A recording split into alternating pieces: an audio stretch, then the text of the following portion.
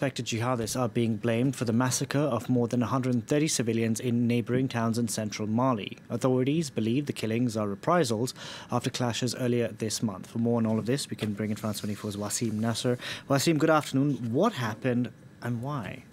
Well, actually, as you said, many local sources are talking about reprisals, but we have to put this in the historical frame, if I may say so. In the beginning of the month, there was Malian army operations in Dukoro and Yalema, for example, and people from those villages who were attacked, and we have a map, and we can see those villages, were accused or suspected by jihadi factions on the ground, meaning JNIM, meaning Al-Qaeda, of aiding the Malian army in its operation as guides, for example, for the operations. And here, as we see on the map, the villages that were attacked lately are the ones we are seeing in yellow, but the villages we are seeing in red are the massacres that were made by Malian armed forces against mostly Fulani populations in those villages. So we have this reprisals, as you said, for what happened at the beginning of the month, Malian operations with Wagner Russian operatives, but we also have in the same frame those massacres that happened in the late 3 months and targeting the Fulani or Pearl population. What's interesting also about this issue is that those villages who were attacked had an agreement with jihadi factions since February 2021, meaning that there was a truce between jihadi factions and militants in those villages.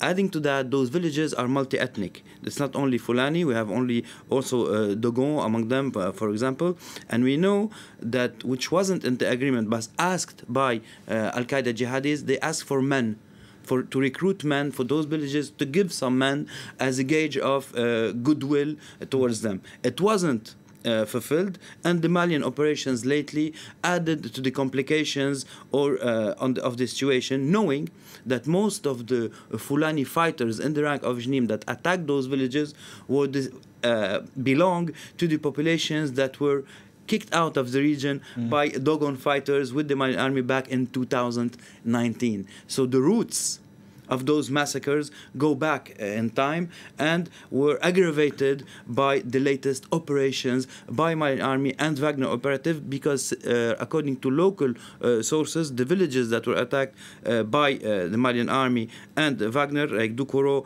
and Yalema, they were stealing of belongings, even the gold of women, as I was told, and the wells were water points were destroyed, and the cattle was stolen. So this is what happened on spot, but we have one more time to take it back a few months back and maybe a few years back to understand the reason for those massacres. And what could the consequences for the country be? The consequences for Mali? Well, the consequences are very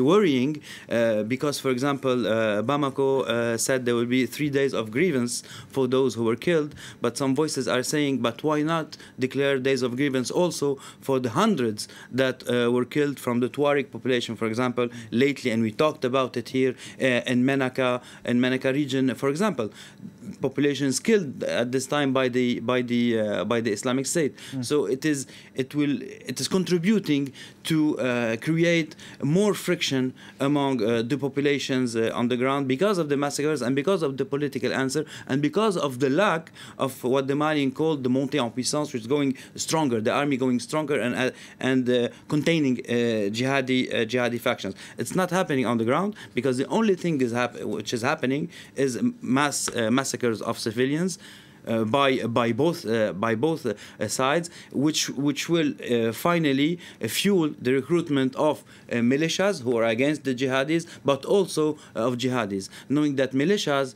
are said to be pro-government, but actually they work on their own and even went into confrontation sometimes with Malian armed forces. So all this will contribute in the more and more violence, knowing at the same time that Al-Qaeda and the Islamic State are fighting for these grounds, with Barkhane leaving French forces, leaving the area, and they are fighting for recruitment. And what's interesting, and we'll end up by this, that when the JNIM or Al-Qaeda ask for men to be recruited on those villages, you have to know that it is multi-ethnic recruitment. So going way beyond Arab and Fulani recruits to touch other communities that weren't very concerned by jihad up to this point. But the war between Al-Qaeda and the Islamic State will force civilians in this area, as in other areas, to join one group or the other.